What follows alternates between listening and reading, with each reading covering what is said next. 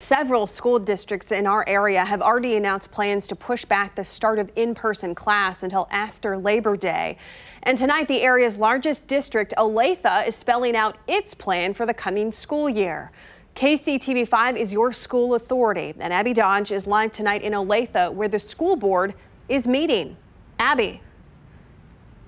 Ellen, we just stepped out of that school board meeting, and what they were talking about were cleaning procedures for in-person learning. Starting Monday, families here in Olathe are going to decide what learning environment is best for them and their family. Right now, there are only two options. It's in-person or online learning. Now, yesterday, we told you about the Kansas State Board of Education's decision to not enact the executive order from Governor Laura Kelly. That would have pushed back the start date until after Labor Day for all districts. Now the decision is up to local education boards. They haven't talked about the calendar yet here tonight, but that is on the agenda. The main focus of today's meeting so far has been what online and in-person learning is going to look like. The district started off by saying the plans they are talking about tonight will evolve, possibly even before the start of school. Right now, there are just two clear-cut options. Families are choosing between two things, and one is committing to remote for a full semester. The second option really is that they're committing to starting in person if we start that way, they're committing to starting hybrid if we start that way, or if we would start the whole system remote,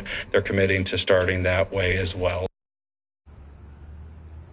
We've got a crew inside the board meeting, and we're going to give you updates on what the board decides for students here in Olathe tonight at 10. Live in Olathe, Abby Dodge, KCTV5 News.